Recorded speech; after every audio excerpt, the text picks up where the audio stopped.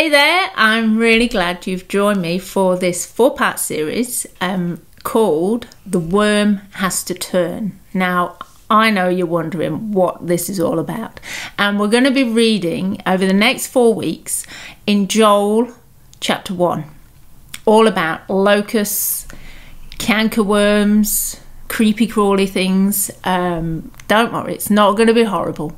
We're going to bring the word of God in, and I just feel it's really prevalent in this time how much pestilence, because that's what a pandemic is. It's a pestilence that has come in and invaded us, and it's stripped us bare of businesses, of going to places where we would like to go. It's stopped us doing things. So I really feel this series is going to bless you, and it's going to help you to get through the next season of this pandemic. And God put a word in my spirit in the beginning of the year, and it was unity. And I thought, oh, that's interesting, unity. And now we're in July.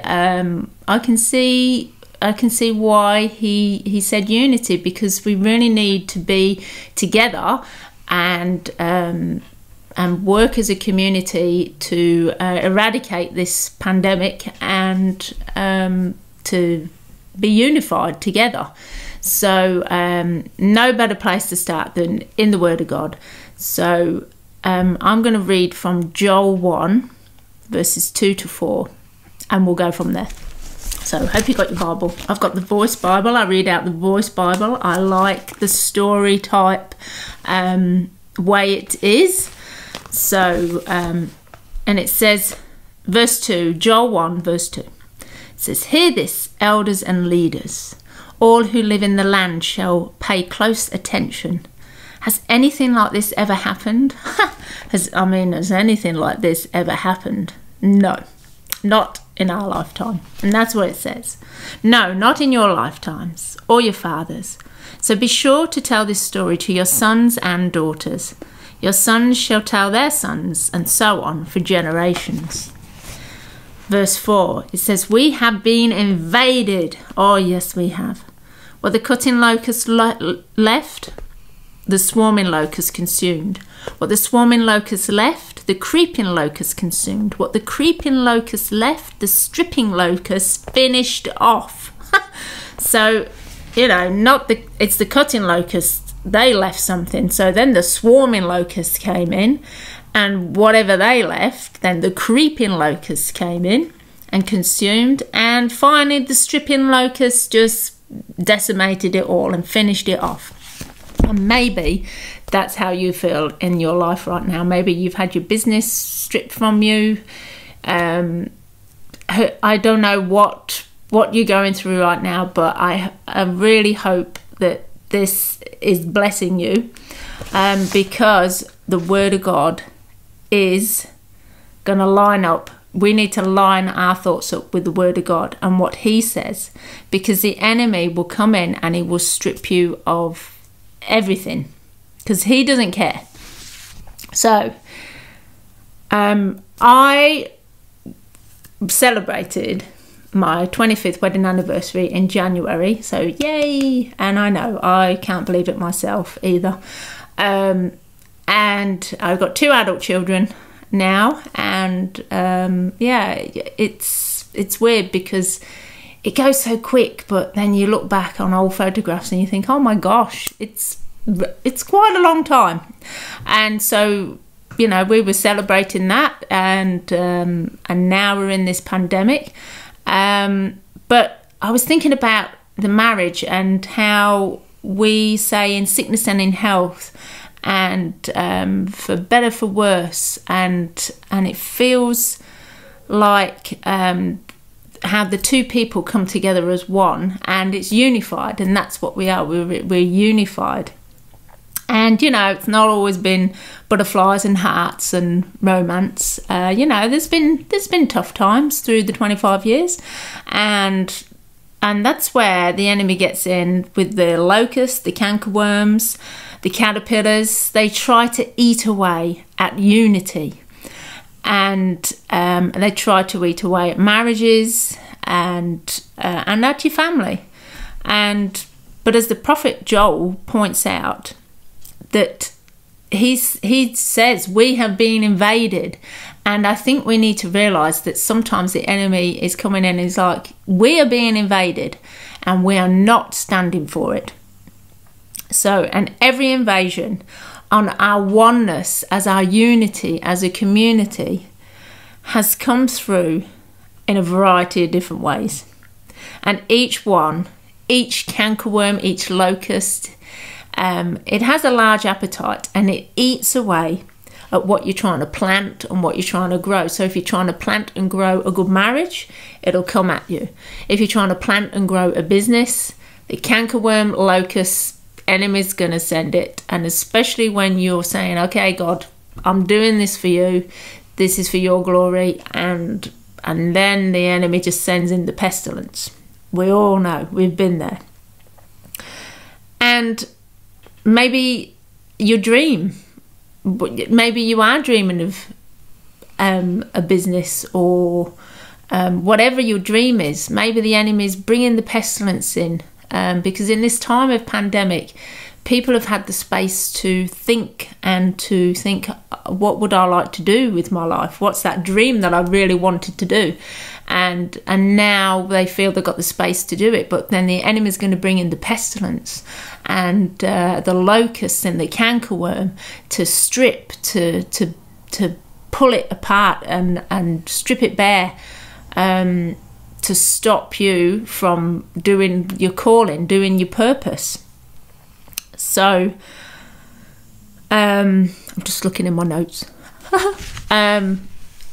So yeah, each one has a large appetite for the planting and the growing of your whatever you want to try and achieve, and then there's nothing left but tweaks and desolation.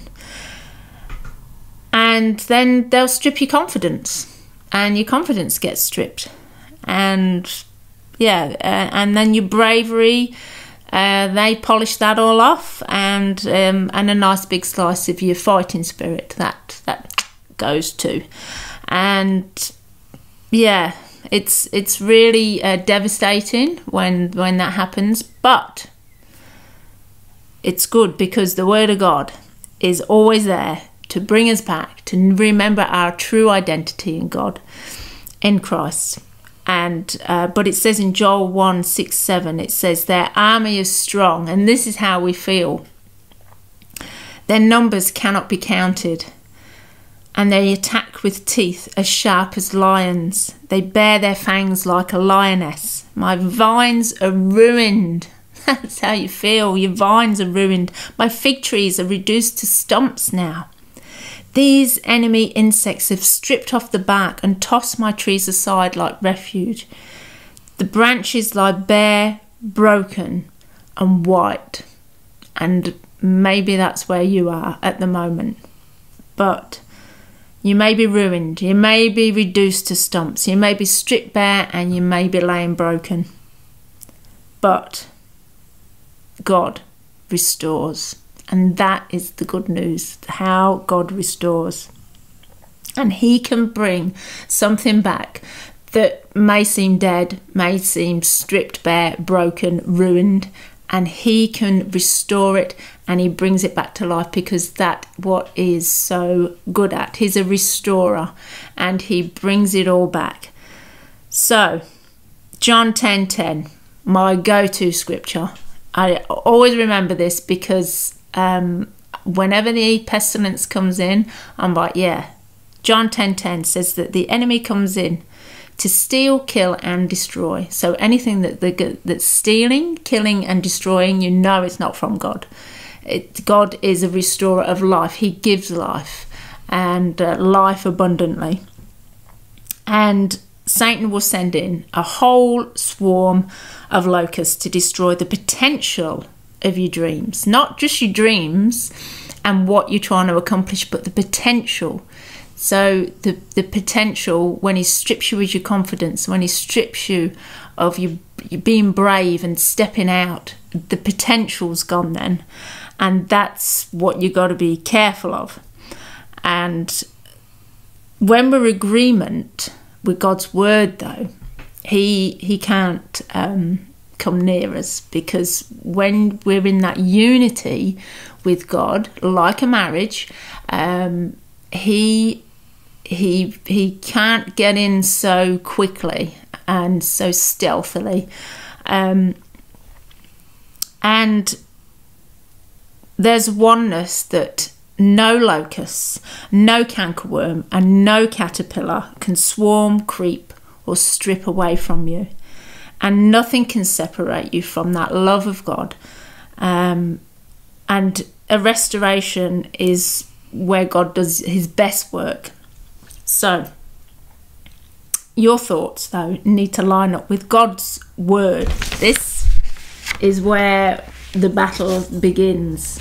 Once we start reading this, once we start reading our Bible and knowing who we are in Christ, our own identity, then the pestilence can't get in so quickly. So, the thought I've got is, if for 25 years me and my husband have been married, but if I counteracted everything that my husband said about me, then there'd be no unity. If he said, "Oh, this is you, Wendy," and I'd be like, "No, it isn't. That's not me. This is what I do. This is," he probably picks up on my faults quite a few times, but of course I've got no faults. Yeah, she says. But yeah, what I'm saying is that we've got to be together, and what God says about you is what is true, because Satan's a liar and there's no truth in him. And so if I told my husband that his vision, his words, his thoughts had nothing to do with my vision, my words and thoughts, we wouldn't be together in unity. So, when God's got a plan for you and you're like, "No, that's not right, that's not what we're doing," there's room for that pestilence to get in. There's room for the cankerworm and for the locusts and the creeping horrible things to come in. So you need to be unified with God, definitely, just like a marriage. So we wouldn't be one, and my husband and I wouldn't be in agreement, and we certainly wouldn't be celebrating 25 years of marriage.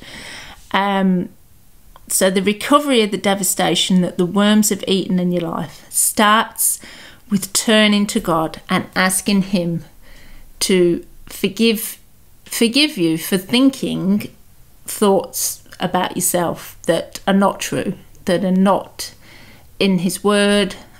Self-talk can be like a pestilence.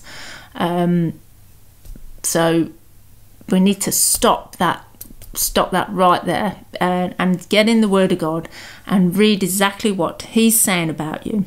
So this year, 2020, the year of the pestilence, that's probably what we're going to call it. But you know what? God's a restorer, and it doesn't matter how much the enemy is stripped from you. God restores, and he rebuilds, and he brings back better than ever. So in this season, look at it that you can get into the word of God. You can read exactly what God says, who you are and whose you are, and he will stop that pestilence in your life, and he will restore everything that's been stripped bare, ruined by the locusts and the cankerworms. So that's my thought for this week. So I hope you join me next week for part 2. So yeah, read Joel 1, because it's really good, and we're gonna keep in Joel 1, and we're gonna see how God is going to restore everything, and he's going to bring it all back. and I'm really excited to see what he's going to be doing in your life. So I hope to see you next week.